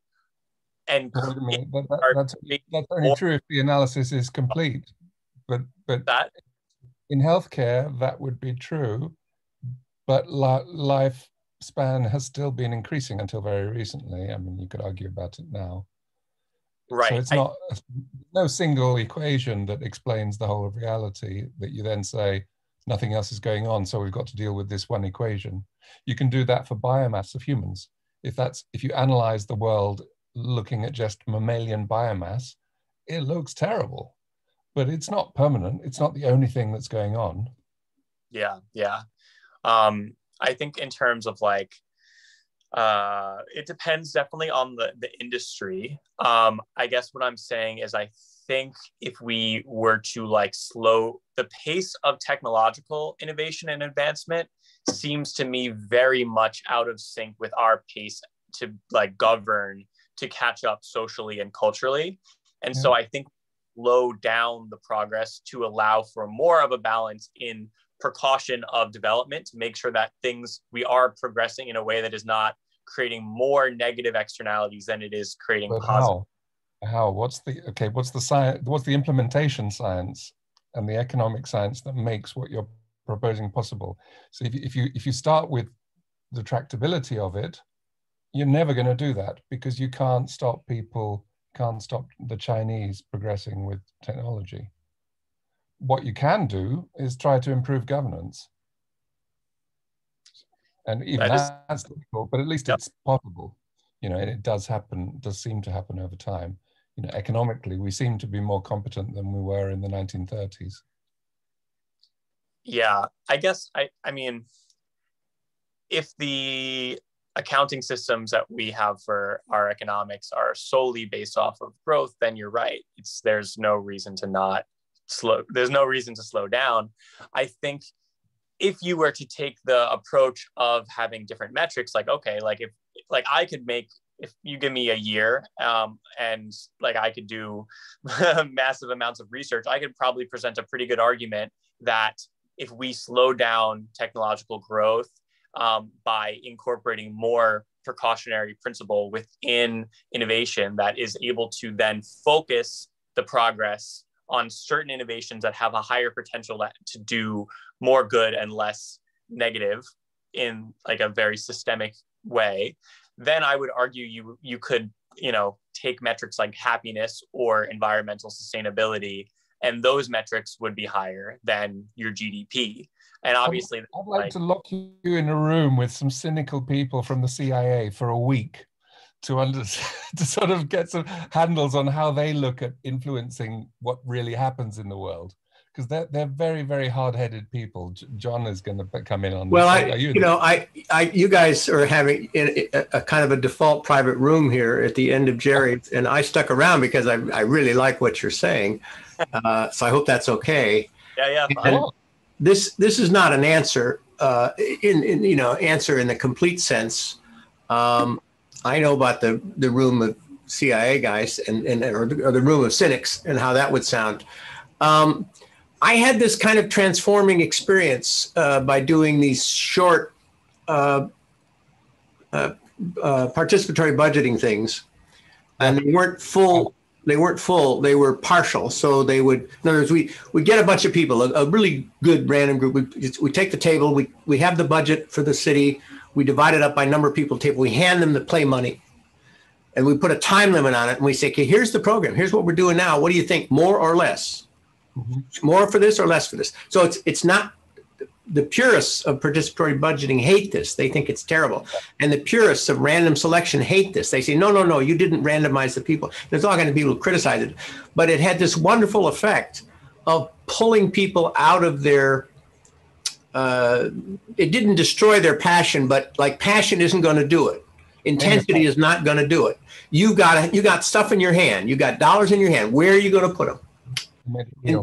And having put them down, it's a recommendation. It's not a final decision.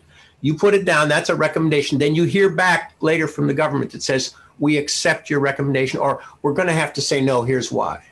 Yeah. But the satisfaction that comes from, oh, I was heard, I put it down, this is what happened. I think that's actually the future of governance, and there's no reason not to do it now. We don't have to send representatives to an electoral college across the continent to make decisions anymore. We're using a 18th century model. Well, I've read the whole, and you probably have too, the whole liquid democracy conversation, and it's wonderfully idealistic, and it works for the whatever percent it is it 2%, 5% of the people who are so into the exquisite rationality of that works for them, but it won't work for everybody else. So well, how it actually happens, it's like the Young Turks. I'm thinking of Vincent is a bit like one of the Young Turks with this perfectly designed ethical way and this new Turkey that's going to happen, and then along comes Ataturk and takes guns and cannon from the British and the French and actually creates the new Turkey and sweeps aside the Young Turks. Takes one or two more ideas, but not many. That's how change, and the CIA know this perfectly well. They replace the regimes as and when it suits them. They probably do it online now, in ways.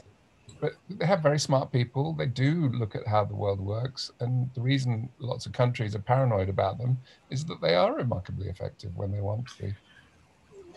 Well, would you agree though that they have had to come to terms with much greater of being much more circumscribed in terms of what they're able to do? Yeah, I'm sure they're much more subtle now. Yeah, but I mean, not just subtle, but they realize they can't have the effect they would have had in the past, and also that there's other big players doing disinformation. I don't know how to assess it. I only have one real world example, which is that there was a cyclone in Madagascar that cut off the south of the island.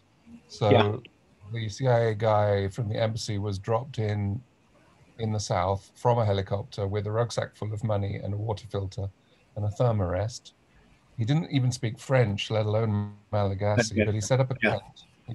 He got someone to make a tent for him. He sat down with his rucksack of money and he got the roads reopened. He sent people, he paid people, you get through to the capital, I don't care how you do it, this is how much you pay and this is the message I want you to take. So that created a path and that became a track, and then eventually a vehicle could cross it. And that's how he worked. I mean, they're probably it's a great example. It's the exception that proves the rule, in the sense of, do you need a cycle? In other words, you have to knock all the competing forces down for that force to have as much power as it does. He did go into effectively a terra incognita. Yeah, exactly. Yeah. Until he got, basically his job was to get the WFP in. But until that, he was the only power in town. So yeah. Right. Yeah. And in a messier real life situation with multiple forces. I mean, the other example that comes to me in terms of that's what they're so good. They're so good at picking out where they can have an impact. And I don't think did they try with Brexit? I mean, I don't know what your feelings are about it. Mine is that it would have been close anyway, and it's possible that the Russians tipped it. I don't think anybody expected until the night itself. I don't think anybody thought that they would win, except one or two maniac Brexiteers. I mean, not the sensible ones. They thought they would lose. Yeah. So, do you think? I'm sure the Russians. Do you think subsidized disinformation? They expected to win. Do you think subsidized disinformation, i.e., Russians and others, could have had a deciding? I think it was more like decades of Rupert Murdoch. Yeah. Okay. That's all right. All right. Especially in the north of England, bashing. Right. So that comes back to the idea of nurturing resilient self-governance in groups of people, so that they become not immune but more resistant. So I mean, if they have many positive experiences. I got together with a group. We had money in our hands, funny money. We used the funny money, like you had to pay to forward information. You had to pay to like something. But with this funny money, which I'm more willing to spend, I wouldn't spend my own money, but I would spend this funny money that you gave me. You can do it with limited amounts of real money. In other words, the funny money at the end of the game, you get something of real value. You can't convert it into dollars or pounds. There is something called the money game, which I've done with real cash. But the brief is that you come into the workshop with the amount of money you could afford to lose without pain, and then it is real money, and you do walk away with, what you. Yeah. So there's a dial here. There's a dial between fiat, real currency, and completely fake currency. Sort of finding the right balance between learning and experience. Yeah, I think it's not real money. I mean, that's a different game. That might be valuable, but that's one kind of game. And there's a completely fake thing, and that's too idealistic. I think people you give them funny money that says funny money on it, but they have in their heads that at a certain point, I'm going to, there's going to be prizes. There's going to be something of value that comes to me based on how my participation in the game. Did I value things? What's that? Schools could and should become self-governing. I mean, my school was governed by old boys. It's a charity school. And so the board of governors is old boys. And they are just way out of date, just like parents are terrible governors for school. Yeah, right. I would suggest that the people who should be making the syllabus are 14-year-olds. Or at least having the kind of input. What's coming and what they're going to enjoy and find useful than any careers advisor. I mean, when I remember the lectures we had on careers, it was so out of date and such bad advice we were given. They were I mean, this is a real example from 1984. I think they said, no, don't do computing, do electronic engineering, and don't do graphic design or art, which was completely the wrong advice. Yeah. It couldn't have been more wrong. So listen, I'm going to have to go, but Ray, I would like to stay in touch with you. Are you on Mattermost? I don't even know what it is. I'm a bit surprised to be this whole Can you? Yeah, I can invite you, Ray. And or just give me your email, or I can give you mine. I just like to. Sure, yeah. Follow up. My main means of intellectual exchange is Facebook, actually. I'm in a lot of groups there. Okay. Well, I don't use it except under duress, but Ray at allfed.info. Hi, Eric. I guess it was you that got me into this. Yes, I did. What happened actually? Because it's a quarter to. Yeah, it's the daylight savings time thing. No, they had to end early at a half hour, but we stayed on because Ray asked me about the precautionary principle, and we started. And I stuck around because I said, "Oh, this is going to be good." Okay, nice to see you, Eric. Yeah, same. I wasn't meeting, by the way. It was shorter, but. Yep. I'm sorry. I mean, the OGM meeting. How was it? Oh, it was great. It was good, but with the usual constraints of fascinating question gets raised, interesting points get made, 10 other interesting points. Oops, squeezed. Don't have moved. Yeah. Oops. Next. Okay. Okay, let's not divert too much there and bring it back to something else. Yeah, exactly. Something like that. So, unfortunately, I do have to go. Ray, is it Alfred or Allfed? What was that? Allfed. Allfed.info. ALLFED.info? Yes. Okay, great. And that's an email, so right? Yeah. So I'll send you an email with my email, and I only have a few more questions about the effective altruism work, and but also I really like the Oxford, the Center for Effective Altruism. Yeah, I've read the basic stuff that comes from there, and that's good. That's a good start. I'll ask a secondary question maybe, and I'll share what I'm doing, and and so on. But I really like the hard-earned wisdom that you bring to your comments. Thank you. Well, I tried to become more pragmatic over time. Yes. Well, we don't have infinite time left, so that's very practical to get more practical as the time runs out. Certainly, if you deal with risk management. Exactly. Precautionary principle about death. Okay. Yep. Good to see you all. Continue if you like. Yeah, and I'll see you at a future event. Bye, John. See you later. Bye-bye. Vincent, I did put some alternatives to the precautionary principle in the chat. I don't know if you saw that. Oh man, is that the Zoom chat that we still have here? Yes. Let me take a look. I don't know if you want alternatives to the precautionary principle. Was it tipping points info? Oh, never mind. Duty of care, preparedness and resilience work, early warning, DRR, and response planning. The first things that occurred to me. In general, you know, vulnerability analysis, and but vulnerability analysis is, I think, the most promising area, because you can't predict reliably what's going to happen, but you can do a robust assessment of vulnerabilities and loss of function. So, right. And so, especially useful for somewhere like the UK where we can lose ports. So in terms of something like AI, or would vulnerability analysis be a good tool to be able to use to determine like what sort of legislation and like limitations should be put on tech development, or would that be more towards like specific strategy for a context, a situation, yeah?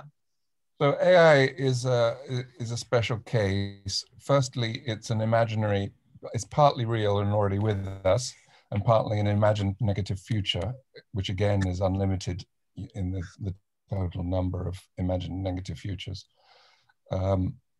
So, I mean, I think the realistic problem with AI is with existing, in combination with existing weaponry and nukes, the usual risks, which are already a risk even without AI.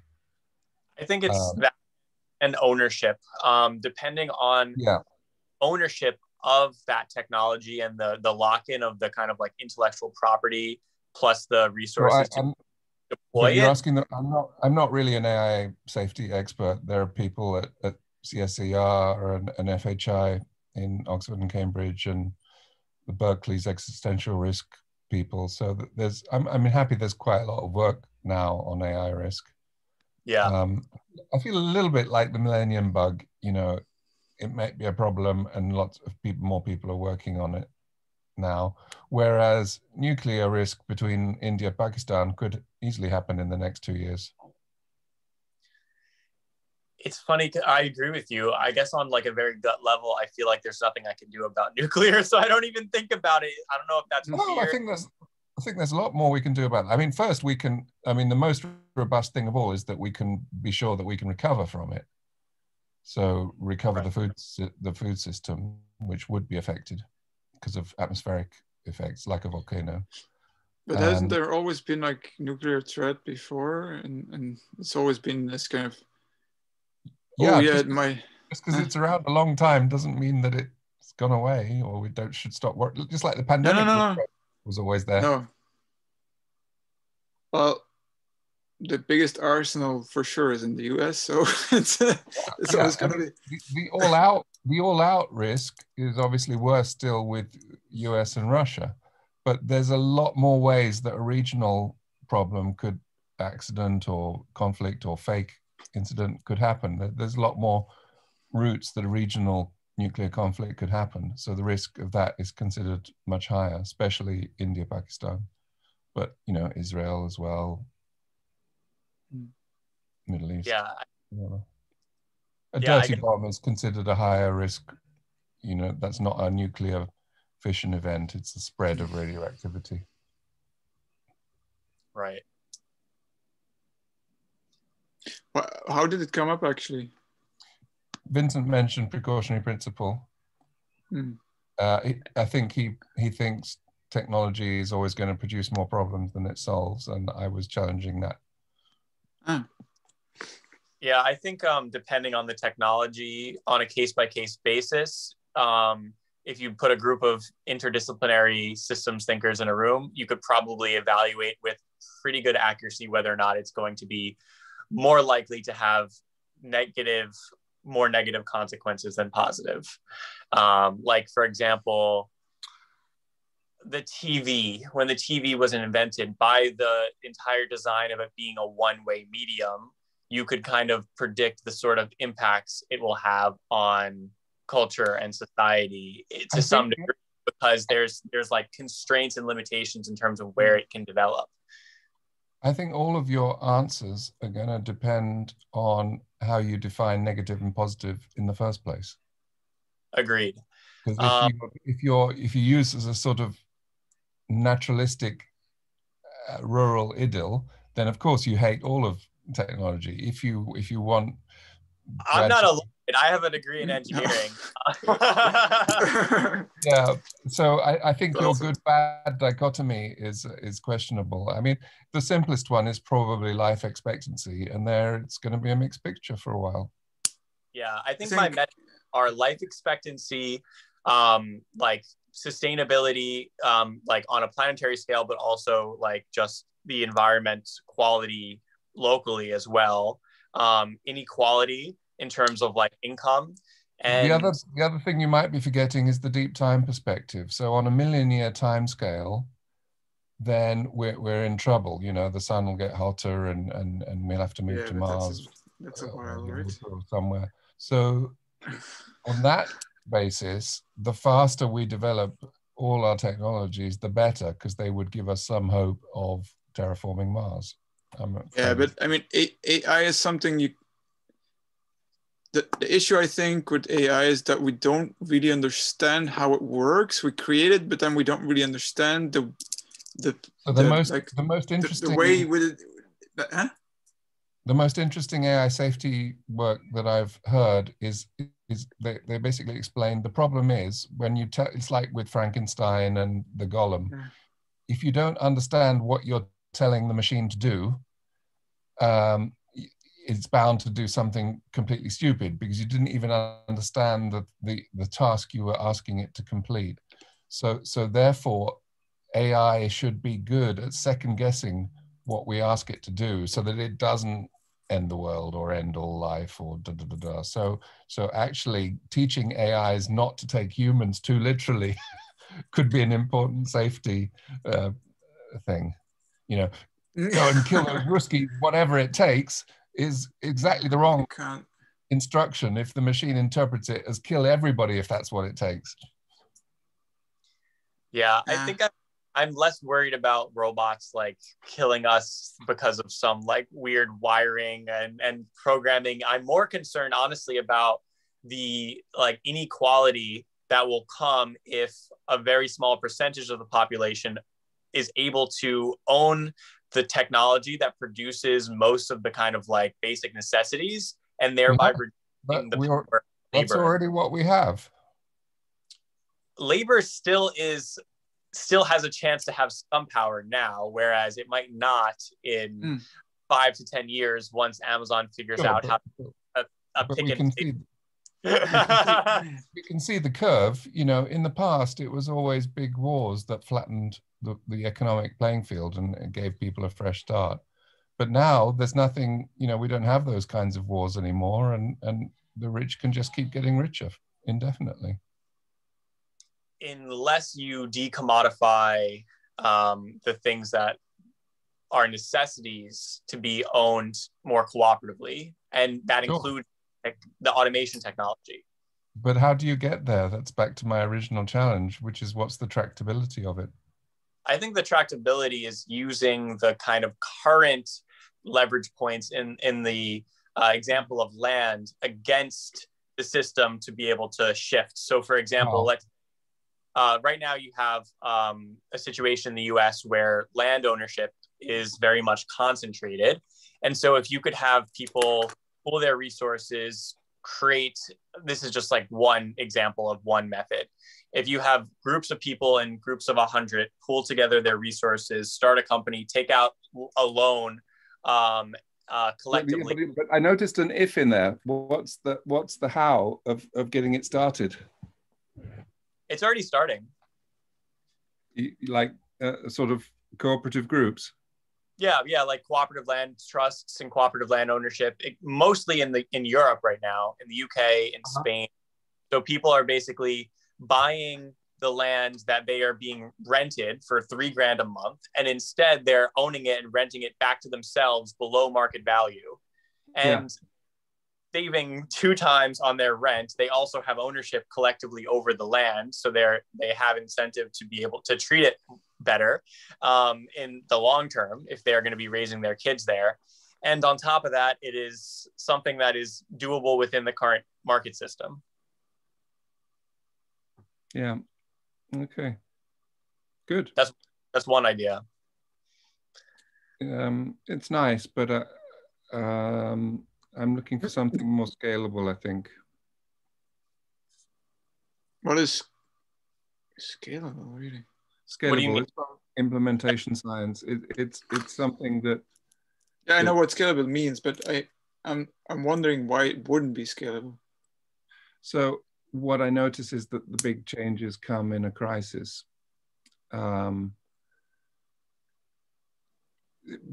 crisis is a big driver of change. You have to. Right. You know, so we've seen governments pull out an awful lot during the credit crunch and during the pandemic because they had to. They, you know, the amounts of money that they've suddenly discovered that they can spend is astonishing. You know, when before you couldn't afford to increase childcare slightly, and suddenly there's all this money. Oh, that's interesting. So where was all that money before? Well, it was waiting. Yeah, it was waiting for a crisis. So I think a lot of what makes change happen is being ready with the solutions when they're needed in a crisis, which is pretty much how we set up Allfed.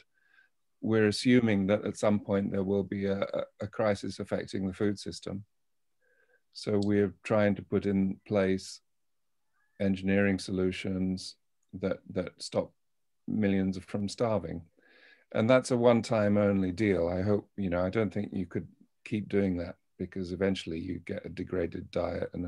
But hopefully through that crisis, we will see that the world needs better governance.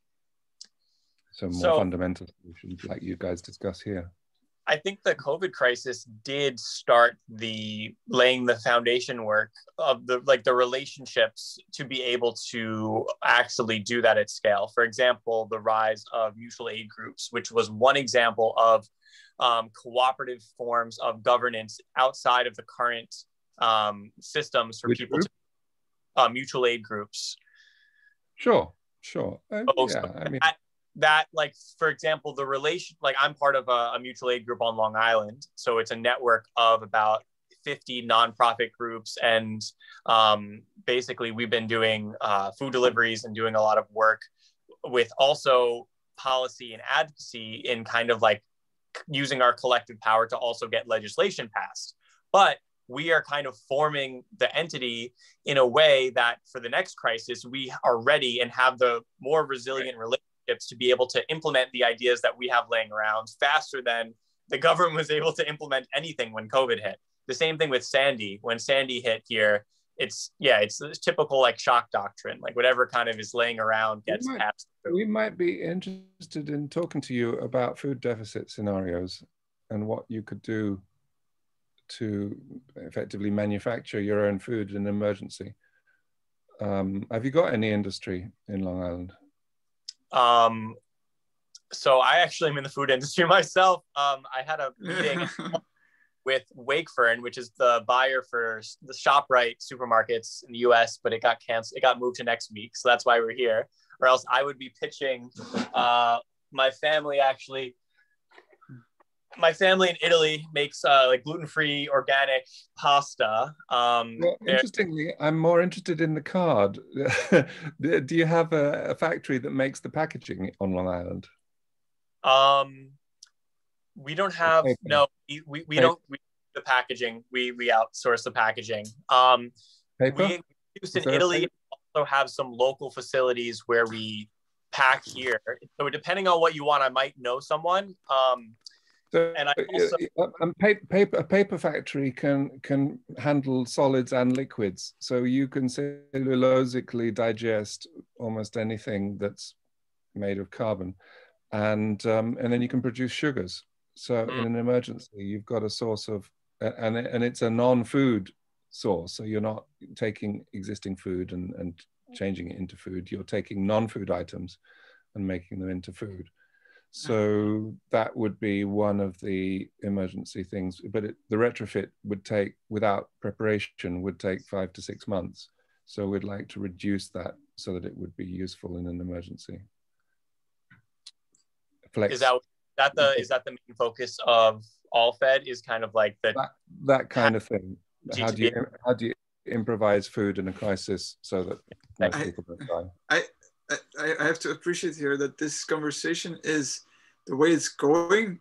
It's impossible to predict it. It's completely impossible. Because I always bring it around. You bring on a subject and then the way you tackle it is completely like, wow, that came from. Yep. Yeah, no, this is not like a fundamentally better world. This is like a holding action.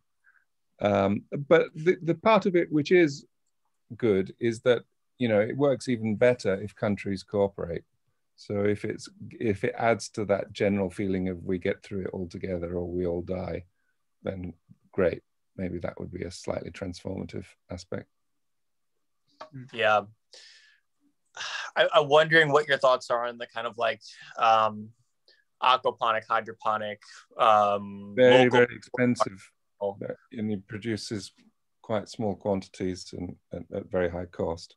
So, you know, that's a very specialized kind of NASA end of things. What we're looking for is that the cheap stuff that you can, you know, quickly retrofit what you've already got, or methane, protein, cyanotic bacteria, things like that. There are good reasons for doing it now because you don't have to cut down the Amazon to produce soya to make beef burgers. Yeah. I'm Italian, so I like my zucchini and eggplant. Yeah, well, that's great. Well, I mean, greenhouses would have some value, especially on the vitamin vegetable end of things. Yeah, I just met the founder of. Have you heard of MyGrowBot? No. I'll send the link. It's a pretty cool. Apparently, they are able to grow with these like small units. It's either indoor or outdoor. A salad a day, which is very interesting because it's pretty fast. And I think they're like under $200 upfront cost, and then it produces a salad a day. And you could put it outside and have it run with no like electricity, or you could have it indoor under a grow light, obviously. Mm-hmm. Yeah. Well, so that's the kind of Rolls-Royce end, and we're down at the Volkswagen end, I think, or the bicycle. Yeah. Cool. Well, you never know if that technology would hold something or not. Say again? Maybe there's a principle in the technology that you could use on a cheaper scale.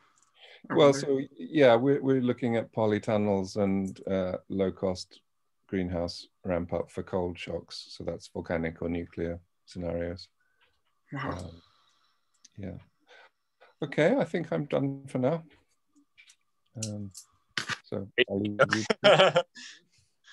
Cheers. It's really funny. I was wondering if you would be on there, because I saw in my agenda I added Ray, and then I see 4 people, one of them being you. It's really funny because it's like not. I was expecting to see only you, and there were all these other people. So. Yeah. Okay. See you later. All right. Hey, Vincent. Go on there. Oh, so how do you know Ray? I know him from Nonviolent Communication. He's been in festivals, and he runs a lot of Facebook groups on NVC. That's kind of support groups. And he's kind of quite a good. He's not your run-in-the-mill community manager, but he does it for a long time already, and he has running groups, so it's working actually. He's got a mind that's very associative, and but it's and he's also someone who really thinks further away than the general person. Like NVC people can be very ideological and stick to their methods. It is also one of those guys that thinks more systemically, and then I started talking to him more a few times when there either was a crisis in one of those groups or just for interest's sake. Yeah. Cool. Yeah, he seems like a cool guy. Yeah, he is. I think we're recording, and I don't know if this room is available, but I can chat for a bit if you want. Yeah. I don't know if can we stop the recording? I don't know actually. No, probably. Is anyone host anymore? I have no idea. I can also set up another room, but yeah, okay.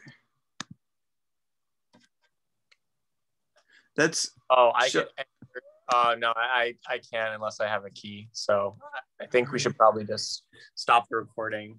If you want to hop back in a Zoom room, if you want to chat for a bit, send me a link. Yeah, listen, I'll give you a link in Telegram. Great. Okay. See you soon. Okay. See you there.